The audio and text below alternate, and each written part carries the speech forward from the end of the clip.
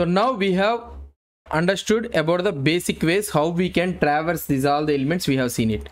So that is nothing but first child, and we have used this children of 0 and what I have seen. So children of 0, children of 1, like this, how to traverse the basic primitive way we have seen it. And also some of the handy properties which we are available in the document. That is nothing, it is all available in the document. How to traverse the element also we have seen it. Now other than this, there are also some other handy methods which are available. Let's try to see it. So for example, let's say that I want to access the div element. Okay, this div element I want to access it. So directly I can access using where div element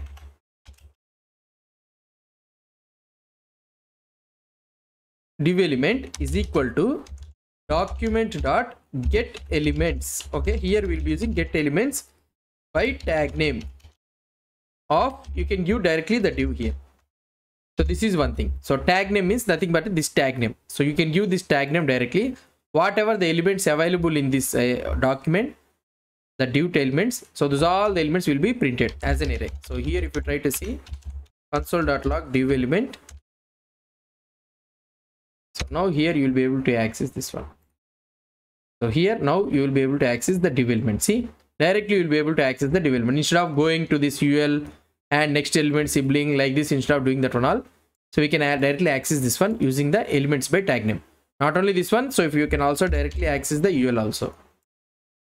So now here you will be able to access the UL also. So this is get elements by tag name. So if you want to target the directly with the tag name, means you can use this get elements by tag name. So it is a plural here. Why? Because you will get, there will be multiple elements available in the document with the same tag name. So that is the reason we are able to get elements by tag name as an array. You will get it as an array. Now if I want to apply the color red or something like that, means so I can use something like div element of 0. So that is first element, we will get it as an array, right? Of 0 dot style dot background color equal to, I can apply it as red or something like this. Okay, now if I try to see the output here, so now what is this? Entire UL is applied color. So I think I took that one as UL element. I think here I can decrease this. Yeah, here I have took this UL element, right? So let's take it as a div. So now here like this you can apply the, like this you can apply the red color, and otherwise if you want to change the text content, means you can change the text content also. It's not a problem. So here it is changed. So like this you can also capture that with the tag name. For example, let's say that if you are having a class name, so here you are having class is equal to link li or something like this. So now using this class name also we can capture it. So here I want to get li element document dot get elements by class name, get elements by class name. So here you can capture with get elements by class name of link li. So you need to give the link li here.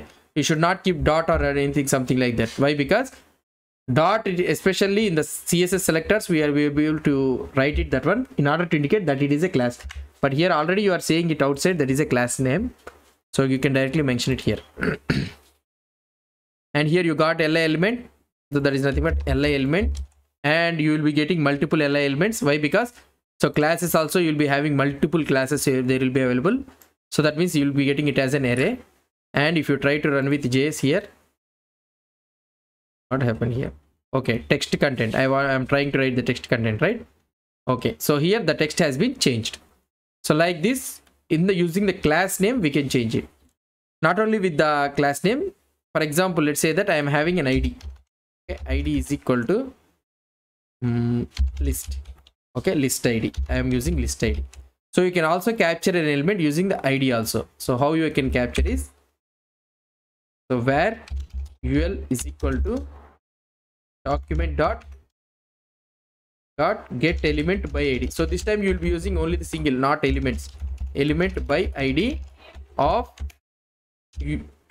So here you can use list ID. Okay, so list ID. So now if I try to use this console.log of UL, then you will be able to access here console, run it, and here I will be able to access this UL, tag name UL and text node. So I am able to access directly. So this time you will be getting only as a single output So here if you want to change the color means ul dot style dot background color. So you can change it directly background color. There is no need to keep the off 0 or something like that. You will get only single item. So now if I try to check in the console, so I'm not in the console, in the output, see here, see entire UL element has been colored with the background color of red. So these three are some handy methods which you can access it through the tag name, ID and class names. So these are most popular which you will be using. Other than this, you have also another option that is nothing but a query selector. So query selector, instead of using this one, I can use query selector. Okay. So query selector means nothing but selectors. Whatever the CSS selectors you have learned it in the CSS, those all selectors you can use it here in order to access the DOM element. For example, I want to access the UL element which is having hash list ID. I can write it like this. So this is the selector which I want to write it. So now if I try to use this console.log of UL, then I will be able to access the same thing. Okay.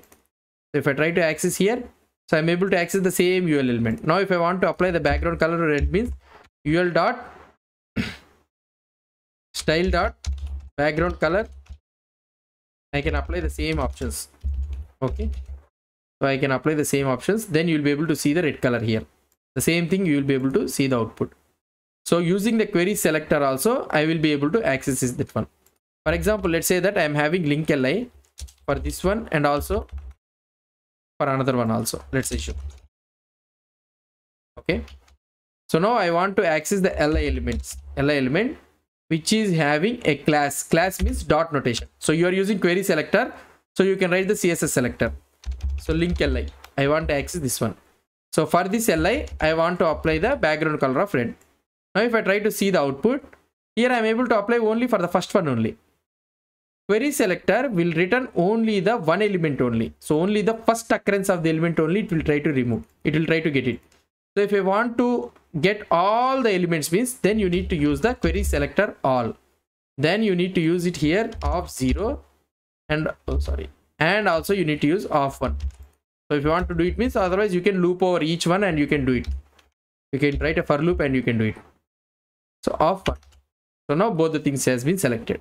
So like this, difference between query selector and query selector all is, query selector will return you only the first occurrence of the element, whereas the query selector all will return all the elements that are matching the particular CSS selector. So that is the difference between this query selector and query selector all. Remaining get elements by tag name, get elements by class name, those are all directly pretty straightforward. With the tag name, with the class name, with an ID, we are able to get the element. But here this one is using the CSS selectors. Whatever the CSS selectors you have learned it, so you can apply it here. That's not a problem. So this is all about the different way. These are all another different ways how we can access the DOM elements. So what we have learned now, get elements by class name. So we have used this one, get elements by class name, and another one is get elements by tag name. So the last one is get element by ID, and another one is query selector, and another one is query selector all. So this also we have learned it. So these are all the different ways. These are all the different ways how we can access the element. So up to now we have accessed the element only. So we have not created or inserted or deleted the elements. So up to now we have accessed the elements. So these are all the different ways how we can access the elements. Okay. So these are all different ways. So you can play around with all these things, first element and these all things. So you can play around with this one. So these are the most pretty things, important things which we will be using for traversing. So you can use any of the combinations, that's not a problem. You can use query selector and then afterwards you can go to the first element child, or otherwise like that also we can move it. Not a problem. For example, let's say that I will try to show you. So I got a query selector of link li. Okay. So I got a first element. So now if I want to go li dot, so if I try to print console.log li dot first element child means, then I will get. So here you are having first li element means, so this one, right? Link li I am getting. First element child means this is nothing but this one only. Okay. Of children of 0 also you can use it. So if I try to show you the console, let's remove it. Let's run it. Then you will be able to get an anchor element. See, or otherwise if you try to use children of 0, so you can use any of the combination, okay, of children of 0 means then also you'll be able to get it. Or otherwise I want to get a parent element of this one, so I want to get a parent element. So what I can do, so what is the parent element for this one? It is an UL. I am able to get a UL. So this one is parent is UL, right? So like this you can able to use the combination of all those things and you can get the desired output using these all the available features. So you can get the desired output, or you can go to the desired element by using all these things. So this is how we will be traversing around the document.